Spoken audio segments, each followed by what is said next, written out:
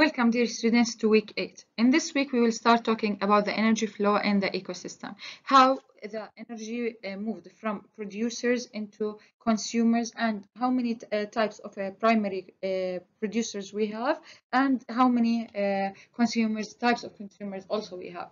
As we studied before, we talked about the primary producers, which is called autotrophs. That means that we are talking about plants that are responsible for production of their own food, and which is our glucose and oxygen. And then we will talk about how this food will transmitted into the primary and secondary consumers that eat or depend on their on the plants to get their energy flow, and the second consumers, which is mostly us that provided our energy from the primary autotrophs, which is plants, and the secondary consumer, which is us.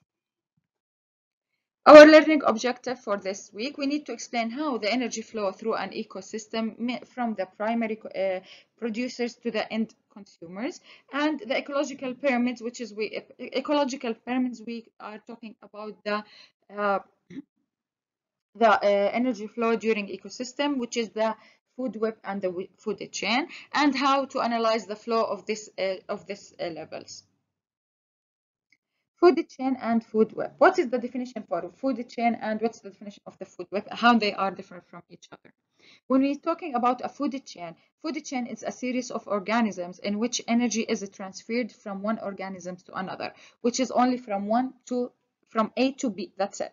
In a food web, it's a network of feeding interactions, mean that you have more than one through a both of energy and matter move. Yani when we start talking about an energy flow at in the first producers, which is autotrophs, these are with a large amount of energy, then we will be tracking the amount of energy moving from one consumers to another to reach to the top of the pyramids, where we have the least amount of energy.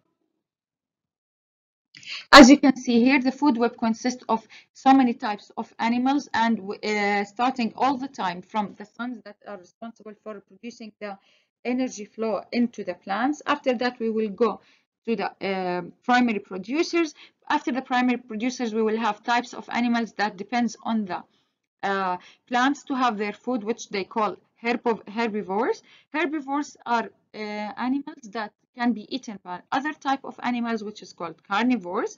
Now we have other types of animals like humans that they both depends on meats or on herbivores and carnivores. They eat both meat and plants, so they call omnivores, which is they eat both.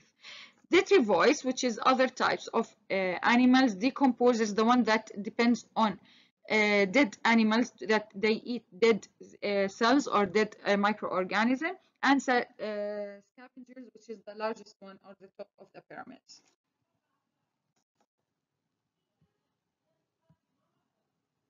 This is mainly what we will talk about during this week.